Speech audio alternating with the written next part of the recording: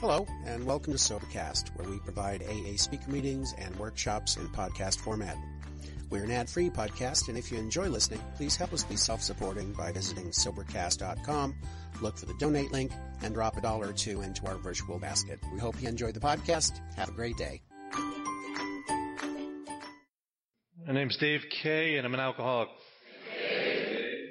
It's really, it's nice to come to this area. It's nice to come out and see a lot of different faces. We kind of been up in Burnersville doing our thing. We see a lot of the same people. When you start going to big book meetings, you start seeing some of the same faces. And this is nice to see a whole new group of faces and friends and family. And hopefully we can bring you some of the stuff that we've learned over the years. I'm just a guy that's an alcoholic trying to be a good guy. I'm no guru. I'm no professor. I don't have any degrees higher than anybody else. I'm no smarter. I'm no dumber. All I can do is share with my experience that I've gathered over the years, share what I do working with others, and hopefully it's a little different, or maybe not, but hopefully it brings some awareness to you and can help you on your path. So I usually don't prepare. I usually don't know what's going to come out, so let's see what comes out. Hopefully I like to have fun. We'll have some fun. My sobriety date's January 11th, 1997. Excuse me. I'm not choked up. It's not bringing a tear to my eye. I don't know, something just went the wrong way. I don't know what that was. I don't get choked up often, so don't worry about that. I'm sure some of you are thinking, wow, 1997, he must have been in like 6th grade when he got sober. No, that's not how it worked. A little older than that. Chris, I saw last week. I came here with Chris. Chris, I've known, he's been my sponsor for the last 10 years. Him and I have gone all over and spoken everywhere. And, just when I think I've heard everything he's ever said or a story he's ever said, he comes up with something new that I've never heard before. We're not a glum lot, and that really attracted me.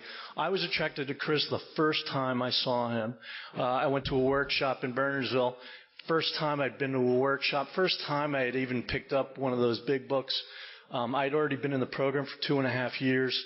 But I knew something was missing. I knew I needed a little something more, because I was really dying inside. When you're driving home from a meeting, crying because you're lonely, that's a good sign. Anybody leaves here and cries, good sign. You need something more. Believe me, I thought I was doing everything. I was doing everything I was told, which I think is a bonus. I think if there's willingness and openness, that you still will be safe and protected. However, I just knew inside that there was something more that I needed. I was always seeking, There would always be that guy that would come through and talk about the steps at our meeting. Our meeting, let me point out, my home group for the first 2.5 years, they voted to take the 3rd step and 7th step prayer off the walls, because it had God in it, okay? And this vote won. We had a group conscience, and I felt so ashamed because every night before our meeting we had to take them off the wall and turn them around. That's scary. But I was on the sober softball team for 4 years. I was on every speaking commitment I could go on. I was actually secretary. I was actually voted secretary prior to getting a year, which, of course, because I was so exceptional. I was a coffee maker. I was everything they told me to do. However, I wasn't changing. Nothing was growing. I didn't have a fire that was burning inside of me that was growing and yearning for more. I was just surviving. I was just hanging on, I was just one more day, one more time. And I was listening, and I was listening to people that are like, I don't want to stereotype, but old-timers sitting in the corner going, I have 15 years, and yesterday I thought about having a drink. And I dragged myself to a meeting. And I'm sitting there just with like 30 days going, I've got to do that for 15 years. Shoot me now. I'm not going to make it. I'm barely making it right now. You're telling me 15 years of every day I'm going to go drink, don't drink, drink, don't drink. No way. With me, in the end, I was getting maybe 30 days. Okay? I started going to meetings in the early 90s. And here I'm getting sober in 97. If I got 30 days, I thought I was doing great. And then something would happen. Something, I don't know what, but something would just say to me, one more, you've been doing really well. You haven't gotten sleep in a couple of nights. Maybe just to sleep tonight. Drink one. Maybe just to get through the night. Drink one. Just have one. It won't be that bad. Just buy a small bottle. You know? Then tomorrow start the rest of your life. You're young. Do this AA thing for the rest of your life tomorrow. But tonight, just get some ease and comfort. Get some relaxation. You deserve it. You've been working hard. Does it sound familiar? So this is what's going on with me for about 4 or 5 years. Now, I'm here to say that they saved my life. AA has saved my life. AA saved my father's life. Okay? I grew up in an alcoholic family. My first introduction to rehab was when I was 14. Okay? So I'm already drinking. All right? At 14. I started when I was like 10, 11. So I'm already drinking, and we got to go visit Dad at rehab. Okay? Now, I'm a smart-ass 14-year-old. I'm like, oh, joy. Let's go visit Dad. And we go to visit Dad. We go up to the second floor, and he introduces us to everybody and shows me the finger paintings that he made. I'm like, what a loser. Like, this, and he's showing me, this little clay thing he made. And I'm like, my God, get me out of here. And they want to talk to me. And I don't want to talk. And they want to talk about alcoholism and how it affects your family. I don't want it. It's not affecting me. It might affect him because he's too weak. It might be his problem because he can't handle liquor. I'm already drinking more than the old man, and he can't handle it. What a loser. Why would you lose your job, your wife, your family over something as stupid as that? Just put the crap down. All right? Don't bring me into your drama. Don't bring me into your problems. You're the one with the problem. Deal with it. That's how I thought. Couldn't wait to get out of there. By the time I got into AA, I was far beyond where he ever was. Far beyond. Okay? But I'm just being honest about how I felt at the time. I was like everyone else. If you have a problem, put it down. Walk away. Grow up. Why are you partying so much? Okay? This is the things that I was hearing. And this is what was making sense to me. In respects to other things, I was very successful. However, when it came to alcohol, I couldn't do what seemed so simple. Okay? Now, Chris asked me to come here and speak about the first step. As you can tell, I'm very passionate about the first step, okay? Just to qualify, if anybody doesn't believe I'm an alcoholic, I'll go into it. Anybody here? No, I doubt it. Like I said, I started when I was 10, and it was actually, my first drink was when I was 3. My dad decided it would be kind of funny if I gave me a shot of cream de menthe. I begged for it, but it was all the adults were having fun, playing dress up, and I went downstairs in my little feety pajamas and shuffled across the kitchen, and my dad was pouring cream de menthe. It was green, yummy, I poured on ice cream. Let me have some. And he said, no, and I said, I want some. And he said, okay, don't tell your mother, for all those dads out there, don't tell your mother and go into the bathroom and drink it. So I went into the bathroom, drank the shot, got up on the toilet and looked at my face and smiled. And all my teeth are green, and I had this warm, fuzzy feeling, and I was like, wow, that's great. And I went upstairs and probably passed out. Yeah. That was a medical opinion. Yes, I probably did pass out. And next morning, guess what? I didn't have a pedal car up on the front lawn. I didn't have a strange woman in my bed. All right? No major consequences. No tickets. No police knocking at the door. The experience was reassuring. The experience was reinforcing to a feeling that I had.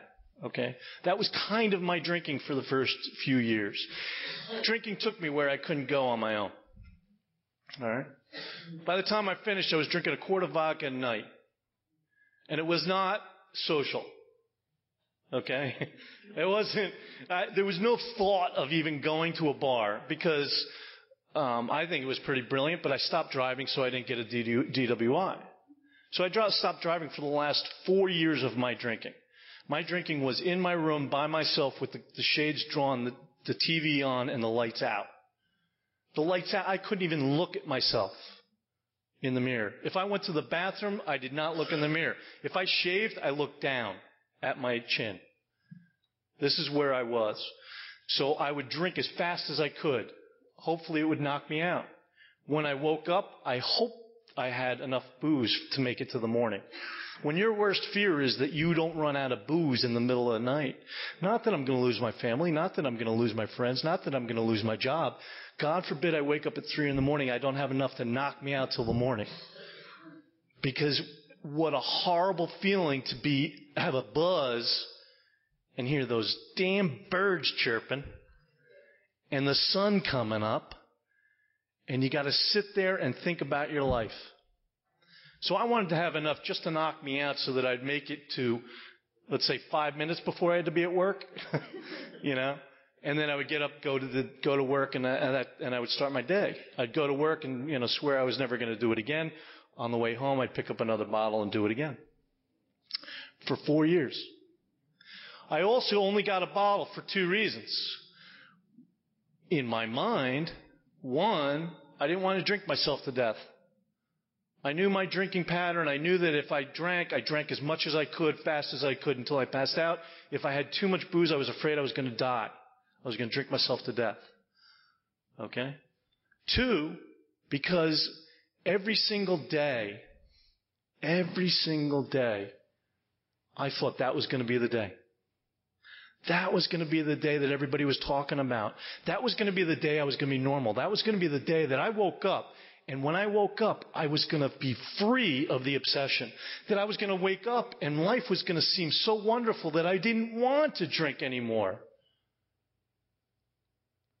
That was going to be the day that finally I got enough willpower to not drink that day. So when I came home, hopefully I wouldn't buy another bottle and I didn't want any left in the house. Brilliant, huh? But that shows you the insanity of the mind. But it felt so right here. I really, really wanted to stop. I hated when I'd go into meetings and people would be like, I'd be like, I'm coming back. They're like, well, you didn't want it enough. Really? I'm sitting here crying. I smell like crap. Haven't showered in 3 days. Begging for your help. How much more do I want it?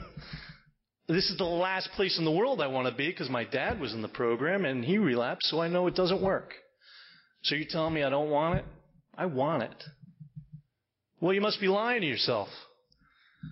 All right, if you can help me with that one. How do I catch that? Okay? How do I figure that one out, you know? How's that going to protect me?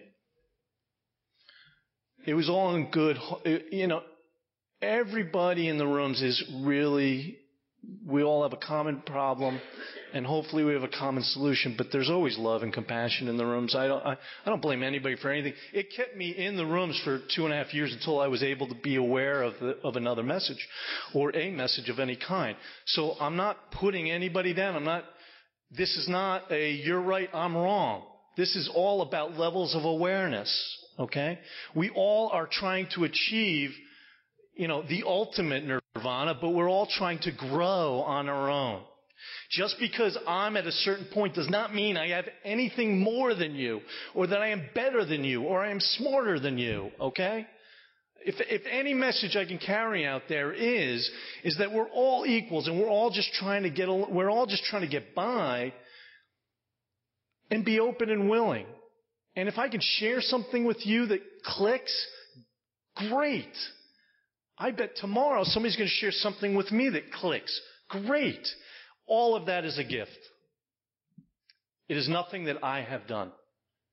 If I don't really believe that, and if I don't really continue to believe that, I'm screwed. Because this alcoholic, anytime my ego grows and says, hey, you got it, man, that's when I'm starting to go out. Because I did it for so many years. I would get 30 days and I would say, man, you're doing really well. You're doing good. Just go have one. Just have one. Okay? I got way off there. All right. Currently, so anybody doesn't believe I'm an alcoholic? Okay. I qualify. Currently, my experience. Right now, 2 years ago, I was following my heart. There's a lot of changes that happened in my life, and one of the changes that I made was 2 years ago, I moved into a sober house. Okay? The reason I moved in was because of that line, maximum service. How can I be of maximum service in my area? I really wasn't feeling that I was being of maximum service to the meetings that I was going to or to my own home group. In that home group, we're a workshop meeting. There's gurus all around me. So I felt like the next move for me to be of maximum service was to immerse myself in a sober house where there's about 45 residents. I pay rent. I am a tenant. I do not work for the house. I do not represent anything different. I am not a counselor. I am just a guy that happens to have AA experience, and if you want to go through the steps, I'm there for you. That works for me. And I work with, it changes every week. I work with, this week it might be 8. I don't know. We lost one last night, so maybe not. It changes all the time. But, I don't have to sponsor you in order to work with you. I can give you worksheets. I can talk to you about the steps. I have a meeting that I don't call it a meeting. It's just me, hanging out for a couple hours. And we talk about the steps. It's not an official meeting, all right? One of the things that I allowed me to do, because I'm really open and willing, is last year, we went through the big book so many times, we decided to do the NA text. I'm not an NA member. And I told everybody there, I said, I am not sponsoring you as an NA member. However, let's read it. Let's talk about it. What is the harm? This is about growth. This is about finding out truth. All right? I'm going to look anywhere for truth that I can. And if you want to join me, well, join me. All right? So I've worked with a lot of people. I've seen a lot of people. And so this is where my first step experience takes me. So the information I'm going to share, I've also been bringing a meeting to a detox for 8 years up in St. Clair's. So I do this a lot. Okay? 1, 2, 3. 1, 2, 3. I talk about this a lot. I'm going to share with you what I've learned over the years. Hopefully it helps you. Okay? The way I look at the first step is I break it up into 3 parts. Okay? The first step, I believe, is one of the most misunderstood steps, just because I know for me that when I was bouncing in and out, it was the one that I really didn't understand.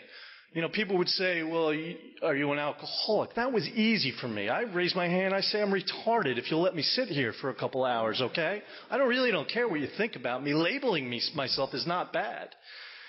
But did I believe it? Did I understand it? Did I really feel like I was an alcoholic? Okay? So if there's any trepidation on that step, it doesn't allow us to carry the depth and weight that we need to continue on with this process.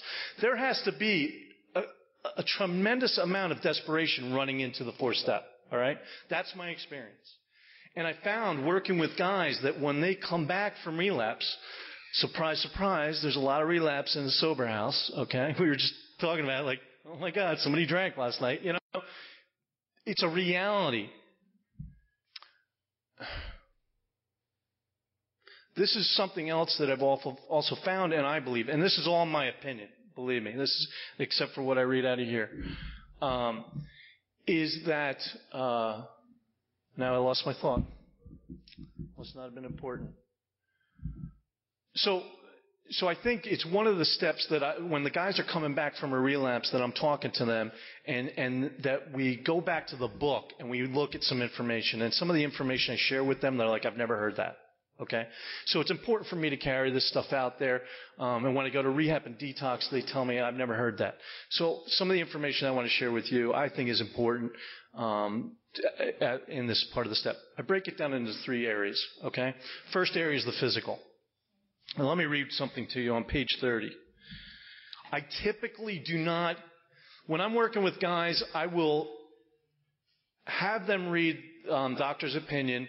Then we will go line by line after Bill's story throughout the rest of the book. Another thing that I don't do anymore is this is my dad's book. One of the reasons I use my dad's book, because it's my dad's book, it's kind of cool, but also because it was so clean. He didn't really use it a lot. And so one of the things that I do when I'm working with guys now is I don't use a highlighted book. Reason being, the highlights were for me, and they were at a different time. I do not want to speak to them with the message that was meant for me. It does not mean it's the message for them.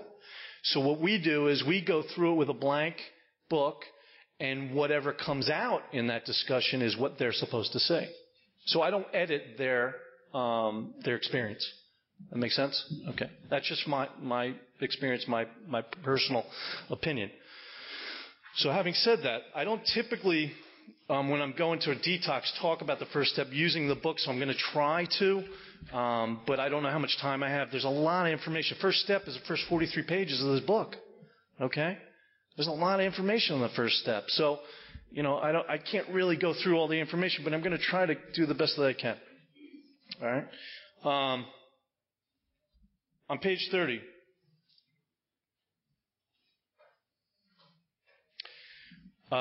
Second paragraph. We learned that we had to fully concede to our innermost selves that we were alcoholics. This is the first step in recovery. The delusion that we were like other people or presently may be has to be smashed. Smashed. It's not picked apart. Okay? It makes sense. Somebody said smashed means you can never put it back together. Okay? So it has to be smashed. This idea that I can be like another person, all right? So I hit them with the physical. Doctor's opinion is a very good chapter in here. I never went into the doctor's opinion when I was first going through the book because it had all those funny Roman numerals, you know? Who knew in elementary school when they were doing those stupid Roman numerals that it was because I was going to be an alcoholic? I never knew that they knew that. But they taught me the Roman numerals, thank God. And now I can give out coins at celebrations and I can read the first chapters. So the doctor's opinion has a very good explanation about the physical allergy. All right? I hate doing this because it's XXVI. I have the 3rd edition. I honestly don't know what all the editions are and what you have, but this is where it's in my book. XXVI. I hate this part. But there's two sentences or 2 paragraphs I want to read it to you in here. We believe and suggested a few years ago that the action of alcohol on these chronic alcoholics, so the action of alcohol, this is alcohol itself, on a chronic alcoholic. That's me. You heard my story. If you think you're a chronic alcoholic, you identify yourself as a chronic alcoholic, the action of alcohol on you is a manifestation of an allergy. What's an allergy? Allergy is a different reaction than others. It's an abnormal reaction than everyone else. So the action of alcohol on me is a manifestation of an allergy. Okay. And never occurs in the average temperate drinker. Who's the average temperate drinker? The average temperate drinker is my friend Paul. I'll use Paul throughout this example. Paul and I met in kindergarten, and he says 2nd grade. I know it's kindergarten, all right? But we met in kindergarten. Throughout our lives, we hung out and we drank together and so on. All right. So in Paul, he doesn't have an abnormal reaction. Dave, abnormal reaction. These allergic types, my eyes are getting so bad. These allergic types can never safely use alcohol in any forms and once having formed the habit, found they cannot break it. Okay? So these allergic types, me, chronic alcoholic, can never use alcohol at all. Never safely use alcohol in any form. Never. Not one day at a time. I held on to one day at a time. I used one day at a time. I ate one day at a time up. All right? When they said one day at a time, I said, okay, I'm drinking today, then tomorrow I'll stop. Okay? I'll drink one day at a time. I used one day at a time for some kind of hope. Delaying the reality of it did not help me. When I'm working with guys, I stay blunt, straight out. You can never, ever safely use alcohol again. Get over it. Once you get over it, we can move on. If you still have a problem with that, then we need to look at that. Okay? So that's what I do. The next paragraph at the bottom, it says, men and women essentially drink because they like the effects produced by alcohol. 3 years old, I loved it. All right? The sensation is so elusive that while they admit it is injurious, they cannot after time differentiate the true from false. To them, their alcoholic life seems the only normal one. They are restless, irritable, and discontent unless they can again experience the sense of ease and comfort which comes at once by taking a few drinks. All right? Ease and comfort's what I relate to when I was a little kid. My dad used to give me a bath. When he was done with the bath, he would take me down to the TV room, and he would sit me on his lap, and he would take a towel and drape it over my head, and he would dry my hair. That's the last thing I remember is ease and comfort. I was in his arms, safe and protected. I felt comfortable. I felt like no worries. I felt warm. I felt loved. All right? Dave growing up did not feel that way. Dave growing up felt like everybody's looking at me. Why don't I fit in? I was a chameleon. I tried to fit into different groups. Usually it was because I wanted something out of you. I would hang out with you. Okay? Once I got your G.I. Joe with Kung Fu grip, I would leave. So I was using people. I was always never comfortable. All right? I didn't feel like I fit in. I didn't even feel like I was part of my own family. I thought my family had adopted me. Actually, I wished my family had adopted me. I wanted my parents to get a divorce just so people would feel sorry for me. These are the things that are going through my head. I was always never in the present, always in the future or the past. All right? I wanted something to make my life better. And I was searching for it, and I was delusional about it. I wanted my life to be better. All right? So I felt restless, irritable, discontent. I can identify with that. All right? This is saying when I drink alcohol, that goes away. All right? So what happens when I take alcohol out? When I stop drinking alcohol? Guess what? Here comes restless, irritable, and discontent. Here comes all those feelings. Here comes that childhood. Here comes not feeling able to sit in my own skin. And I have no solution. How long can I live that way? How long? Okay? So, unless they can again experience the sense of ease and comfort which comes at once by taking a few drinks. Drinks which they see others take with impunity. Who's others? Temperate drinker, Paul. All right? I'm hanging out with Paul. Paul, when I got out of rehab, ironically, Paul had just started a brew your own beer website. All right? And I'm like, great. All the guys I know, they're drinking honey brew beer. All these weird beers, and I just stopped when Zima was coming out. I didn't have any nutty beers or anything like that, and so I'm hearing all this. Then Paul starts a Scotch club. All right? Anybody know what a Scotch club is? It's despicable. That's what it is. It's mean to alcohol. What they do is they buy expensive bottles of alcohol, like $100 bottles, and it comes in one comes in a casket. I swear to God, comes in a casket. And they open it up, and the four of them sit around, and they have little snifters, and they pour a little, and they sip it, and they go, that tastes kind of woody. Well, I don't taste any wood in scotch. I've never tasted anything in anything. But they're talking about it like they enjoy it, and they can actually taste it, and they care. And then they put it down, and they put the bottle away. Did you know the cork goes back in a bottle? Did anybody know that? Do you know that you can actually put that thing back in? They put it up on the shelf and it gathers dust. I'll go there a month later. It will still be there. I could probably draw a line on it. It wouldn't change. It's in your room. It's in your house. Why aren't you drinking it? I don't understand that. Paul's a temperate drinker. I want to be like Paul. I don't want to be me. Okay? I want to feel that ease and comfort whenever I want to.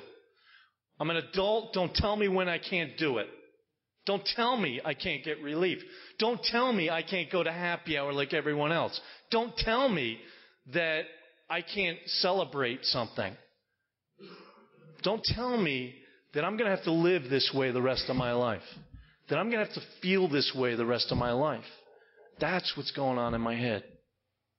So I have this physical allergy that says if you pick up anything, if you take one sip, the physical craving kicks in, you're screwed. That makes sense to me. First time the cops found me was when I was 14. I was in a blackout, and I was sleeping in my own vomit. So I was a blackout drinker from the age of 14. I did not know that you did not black out when you drank. I thought, well, one, maybe I just have a bad memory. And two, okay, so I over-drank occasionally. That's my problem. I just don't know how to stop it. So let me try to teach myself how to stop it at the right moment. All right? So I have this physical allergy. Drink, can't stop, screwed. All right? If that was the case, and that was my only problem, then detox me and send me on my way. Because I have the alcohol out of my system. There's no physical craving anymore. 72 hours, no alcohol left in my body. I should be good. Just send me on my way, and thank you very much. Is that how it works? No. Rehabs are making millions of dollars on it. And I don't mean they're doing it on purpose. I'm looking for Bill. Can he edit that? The reason is because there must be something else. There must be something leading me back to that first drink. The first drink, I'm screwed. So what's leading me back to the first drink? Well, I believe there's two parts. And I honestly, I'm not going to be able to pick out in the book because there's just not enough time. But there's two parts, and I believe there's two obsessions. One is that it is a solution of some kind. I mean, why do I keep going back to it? Because I do believe that it does give me ease and comfort. I do believe the only way I'm going to feel right is by drinking. The only way I'm going to be even keel with everyone else in the world is if I am able to drink when I want to drink. Because it works so well in my earlier years, you know. I went to the 7th grade dance. I was able to ask the girl out, dance, stick up to the bully, get in fights. It took me places I couldn't go on my own because of fear. Pride, ego. So, it is a solution of some kind. I need to have this in my life. I need to, or I'm never going to have relief again. That's the first lie. All right? The second lie is that I can be a hard drinker. Okay? Has anybody ever read the descriptions in here?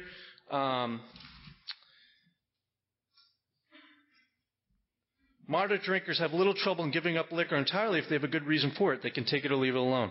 Then we have a certain type of hard drinker. He may have the habit badly enough to gradually impair him physically and mentally. It may cause him to die a few years before his time.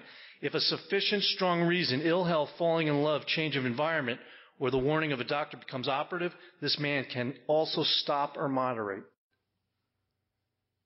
That was what I wanted to be. I wanted to be the hard drinker. Okay, I've had trouble. Maybe I got ill health. Maybe I went too far. But I wanted to be the guy that could stop when I needed to. You know, get to the edge of the cliff before I fell off and stop myself. I not only wanted to, but I believed I could. Because logically, why would I continue to kill myself? Why would I go to this extreme? Why, looking back at my dad, why would he lose his job and his family over something like booze? It doesn't make any sense to me. And I'm a pretty smart guy, so I'll figure it out prior to me going overboard, and I won't go there. So I'll just save myself. I'll stop myself. I'll be a hard drinker. The wild partier with the lampshade on his head, but the guy that can eventually grow up, like everybody was telling me. I wanted to believe, and I tried to believe, and I tried to make it true. For 4 years, I wanted to be a hard drinker. All right? So my mind's telling me, you know what, if you really do this, you can do it. If you get the right family, or right wife, you can do it. If you get the right job, you can do it. If you move, you can do it.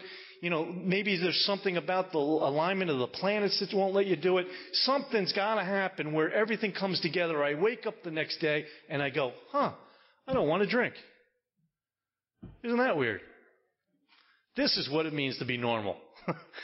And that's how I thought it was going to happen. And I prayed it would happen that way, but it didn't. Okay? So I have this obsession that's telling me you can drink like a normal drinker, and it is the only solution.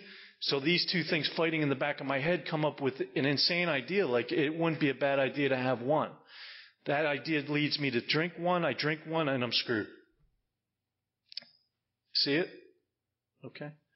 That's why they can't take us to rehab and dry us out and then send us on our way. That's why people are getting out of rehabs, going to outpatient programs. I was in 2 outpatient programs, and I thought it was a really smart idea to drive to the liquor store after the meetings and pick up a bottle and go home and drink, because I only had to stop when I was done with the outpatient. Okay? So this is the insane ideas that are going on in my head, but they make perfect sense. All right? When it comes to alcohol, we are insane. What does that mean? That means when I am confronted with the issue of drink or don't drink, my mind convinces me of the insane idea. I am not able to bring up a sufficient defense. They tell us that. A sufficient defense would be, well, Dave, you know, the last time you drank, you literally lost your car. I don't mean I lost it like it was stolen, impounded, towed away, or the keys taken from me. I couldn't remember what town I parked it in for 2 days. All right? That's drunk. When you lose a car, when you have to look at the map of New Jersey to find your car, that's drunk. All right? 40 days later, I drank. 40 days later, I forgot that situation. I forgot how dangerous it was, and I forgot that I couldn't drink again. 40 days later, I was driving the same car, the same route, with probably the same amount of blood alcohol level. When I finally came in, it was 8 hours after my last drink. I ended up in the emergency room with a .275. I was driving with a .40. With a .275, 8 hours after my last drink, and because everybody had found out, already my ego was building it, and I was trying to pick up the nurse. All right, I haven't slept in 3 days. I'm smoking, and I smell like crap, and I'm drunk and about to go to detox, and I think I'm a catch? All right, that's delusional, all right? You know, when you're trying to make a date for 2 weeks, you know, like, I should be out of rehab in 2 weeks. You know, that's delusional. All right? All right, so you have this mental aspect and you have the physical aspect. If the mental was all it was and we needed to give people the sufficient defense to fight against alcohol, then what what we would do is we'd teach people a lot. We would teach them a lot about their alcoholism. We would teach about the progression. We would teach about the dangers. We would teach, just say no. Okay? Unfortunately, what we've learned is knowledge is not going to be enough. I grew up in an alcoholic family. I told you, I took a course in alcoholism. I had 12 credits towards a social worker's degree. I knew alcoholism.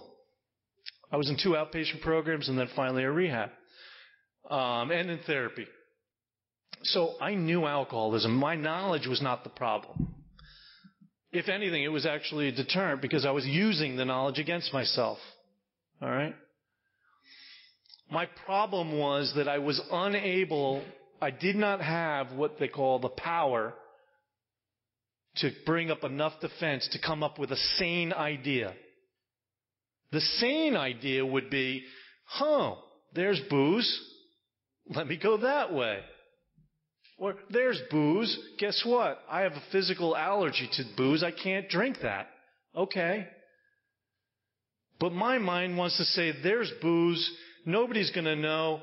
If I take a little, it'll ease me up. I need to sleep tonight. I've done a good job. It won't bother me. I haven't had a drink in 12 years. Maybe it won't. I'm not still addicted.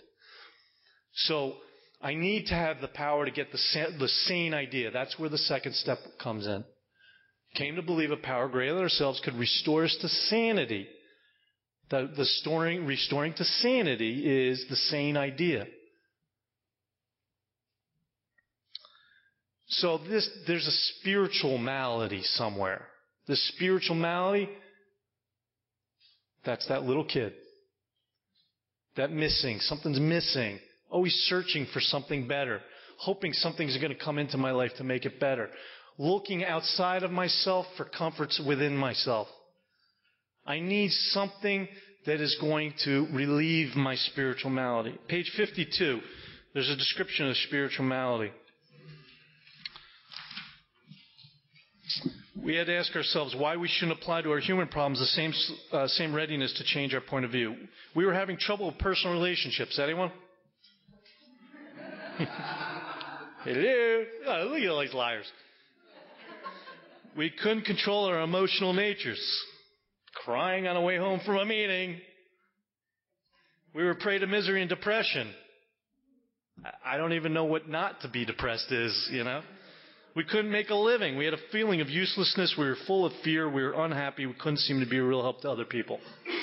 My last fear, you want to talk fear? My last years of drinking, I lived in a house and my mailbox was 50 feet away from the house. I had to drink to walk to the mailbox because I had a fear that somebody would drive up that I knew and ask me, how you doing? The dreaded question, how you doing? That's insane, man. And my house was 50 yards, behind me. The shades were drawn, the bottle, nobody in the house, but still hidden, under the couch with the shades drawn. I'm drinking by myself, TV on, and I had to go walk to the mailbox in case somebody came by and said, how you doing? That's my fear. That's scary. Okay? So if anybody can identify with that spiritual malady, it's a description of me, an alcoholic without any alcohol in me. You take away the alcohol, I still have all this going on inside. So what's my brain going to say? My brain's going to say, I know something that will work. I know one thing that worked, something that always worked. And it's going to draw towards that one thing that always worked. And the obsession is going to tell me, you know what? Paul can drink. He can have a Scotch club. Why can't you? You're no physically different. He's a human being. You both walk upright. So what's the difference? Why can he do it? You can't. So I will figure out a reason why it's okay for me to lead back to that one drink, and then physical kicks in and I'm screwed. Make sense? And if you are sitting there, if I'm sitting here, I'll throw it back to me, but if I'm sitting in this room at any time and I think that the insanity is not that severe, that my mind is not that dangerous, I can tell you 100 stories right now in the last 2 years that I've run across where I thought this person is absolutely insane for doing what they're doing. And these people sitting in front of me were convinced that they were never, ever going to drink again. Never, ever do drugs again. They were going to go to jail if they used drugs. They were going to lose their family. I have a guy right now, he's going to lose his family because he used again. And you're going to tell me that there's a big enough deterrent? You're going to tell me that a rehab or a detox can give you enough fear? Fear is not what you need. You need desperation. You need to be scared out of your mind that if you don't do what you need to do, that there's a great possibility you will drink again and die. That's how desperate I had to get. And I had to feel it here. All right? 4 years of not getting more than 30, 40 days. And it is not something that anybody human could do to me or for me. I had to do it myself. I recently went through a situation where I was intervening with this individual, I was literally pulling him out of a bar, literally going in and getting him and pulling him out of the bar. We did it several times, and then it dawned on us that we were intervening. We were not letting God do what He needed to do to get to this person to that place. And we stood back and we waited. One of the hardest things I've ever done. Stood back and waited. And then the phone call came. It wasn't the greatest phone call. It was a scary phone call, but the phone call came. I'm having a heart attack. And so we went over and, we helped them out. And I'm telling you, this individual has done his 4-step for the first time in his life. Is that because of me? No way in hell. It's because we stepped back, we did not manipulate, we did not control. That's why today I have a much different view on relapse than I did before.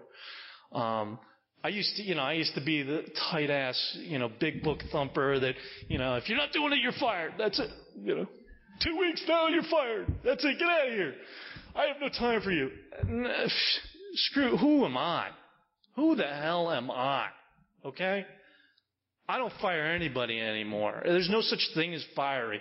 I offer the information that was so freely given to me. I love you for whatever you do. I am compassionate about all the struggles that you go through. I will continue to work with you as long as you stand up and keep coming in my door. All right? It's no different message than if you come in for the 20th time, if you come in for the first time. All right? So I will continue just sharing the message for whoever's standing in the room. If I start feeling like it's a put off on me, I need to look at myself. If I feel that people are relapsing too much, then how great is my message? It says my message needs to be with depth and weight. Well, what am I missing? All right? If I don't have time for them, I got to look at that. I don't claim to say that my methods or my program is for everyone else. This is where I was driven to. You have to follow your own heart. You got to follow your own heart. Last year, I was following my own heart, and I quit my job. And people were like, it's a recession. You're not going to find another job. But what I found was that when I'm going to work only for a paycheck, and I'm finding myself wanting to call the guys I'm working with, wanting to help the guys. I'm wanting to take days off to go get a guy out of jail. I'm wanting to take days off to go get a guy that's relapsed. I wanted to work with the guys more than I wanted to be at the job. And the job, the only reason I was there was for a paycheck. Something had to shift. Something had to change. And literally, what changed was, I'll be honest, a girl came up to me and she said, "What's wrong?" And I started crying. And I'm like, "Well, I'm crying in the office. That ain't good." And I gave him a couple of months' notice. I didn't burn any bridges, and I walked away clean, with no prospect. In the beginning of this year, God provided, and we have a business, and it's booming. The business is booming, not I. I'm not doing anything. All right? The business is doing well. I'm just being of service. I'm trying to be of service. It allows me the freedom to do what I work with others during the day. I have flexibility. I can do whatever I want to do. That's what I was trying to achieve, and that's what is best for me, is not being tied to a job of when I need to be of service. So service guides my day, not job or anybody else. I hope I was able to at least bring you some information about the first step. I'm telling you, there's a lot of information in here. I tried to give you the gist that I work with, but I guarantee, I encourage everybody. Anybody I ever talk to, read it for yourself. Read it for yourself and see what comes out, because there's a lot of information in here. But I really do believe that it is the foundation. It needs to be addressed. It needs to be smashed. It needs to be a motivator for the rest of the work. If it's not there, the motivation dies, unfortunately. And and then really, what did it? If we didn't take the time to do it, then who's it helping? Okay. I'll be here afterwards if you have any questions. I used up all the time because I didn't want you to make fun of me and tell me it was horrible. So we have a nice way of closing.